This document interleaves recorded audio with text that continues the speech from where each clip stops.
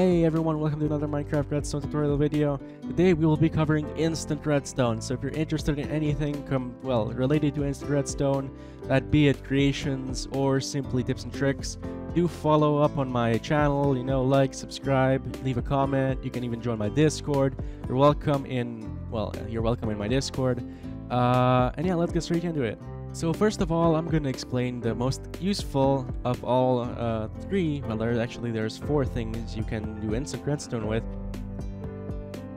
So how comparator priming works is that, basically, comparators cannot perform an operation with just one update, right? And if they're updated in the same tick, there has to be some event delay, right? So basically, when you do things with redstone, they're put in an order. And that order is what we use to, do comparator priming. So here I'm going to show you exactly how the steps are. So here we input power, right?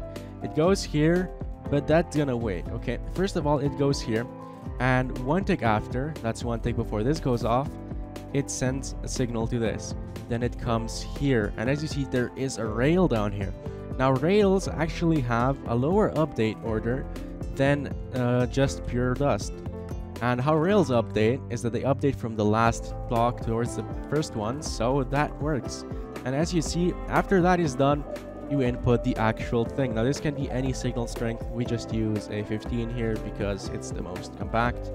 And as you see here, it does actually perform well.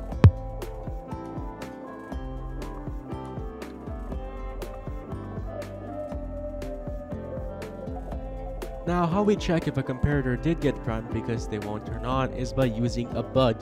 This is just an update detector. Observers won't work, but as you see here, if I put an item, if I do it without an item, right, that doesn't work. If I put dust in there, it does actually update. So that's just one of many ways to do instant redstone. This next one I'm about to show you uses pistons. Well, two of them use pistons. And how it works, right? Basically, when you power this, right, this unpowers the piston because it's not a full block, right? And that updates the piston as well. So that retracts, and that creates a zero tick pulse. Basically, it teleports the block, right? As you see there. Now, this can be used to create some pretty interesting mechanics. Over here is just an AND gate. That is instant. Now, the next thing we can use to create instant redstone is pulses under one tick long. So we call this zero ticking. A bud can actually create a zero tick pulse. So as you'll see there, that's shorter than a tick.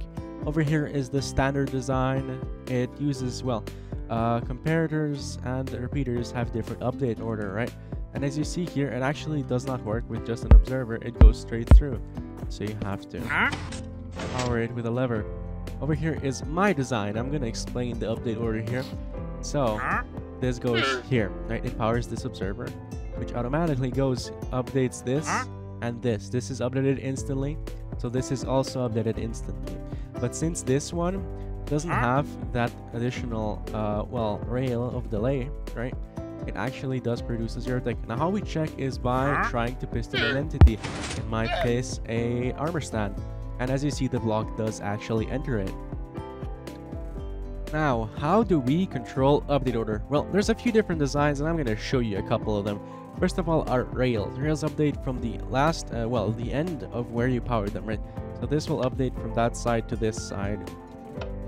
Over here, we have a quasi-connectivity based one. And if I power that, you see, and update it. Also, if I unpower it, it does that instantly. It actually updates from the area where you updated it. So that's from this side. Over here we have this is using buds, right? So this bud goes and it updates all of the other ones. Alright, place that. See all three get updated. This first, then that, then that. Over here we do have actually walls. Now walls can be controlled with trapdoors, and they update from top to bottom. These are instant and infinitely stackable, very useful. Over here we have droppers. Just to demonstrate to me. That does go through. Over here, we have, you can use sticky pistons to actually cancel the ripple, right? This is useful in some mechanics and some machines, but not always. Now here we have a zero tick using instant repeater. How it works is basically this piston constantly gets updated, and when that happens, well, does that. Now, it doesn't work for me because I have a mod that fixes dust locationality. Otherwise, this is somewhat locational, so be careful with that. There's definitely other designs, I just don't know them, so yeah. Either way, over here, this is just something I would like to mention. When you, well, if you put our update order, you know, into droppers, that actually move items, right? So, if you check that, if I put that there, how you check if a comparator was primed, of course, as I said, use a bud, right? And this is a way to prime them. Just a neat mechanic. Now, of course, alongside that wire, we also have to use, well, we also need to use comparator wire, right? So this is the old hex design. This is also a good example of how to use the buds together with the, well, comparator priming. It does work, I already showed that. And of course we have the new design that also works with that. Now over there, as you see, I have carpet. Now carpet is a one-time way to basically create a bunch of update order. As you see, if I were to break that, it all breaks going from the bottom up. Over here, I also have a good example of how to invert update order. So when I click that, it shuts them all off for one tick, starting over here. How it works is that this one gets updated and it turns all the dust on, so it primes all of these. And then this one powers this one, and it shuts it off, and they all periodically get shut off. Now, of course, redstone torches do burn out, so be careful with high hertz contraptions using them. So what you need to do is you need to have different, different machines that work together and shift in between each other, and it's not that hard.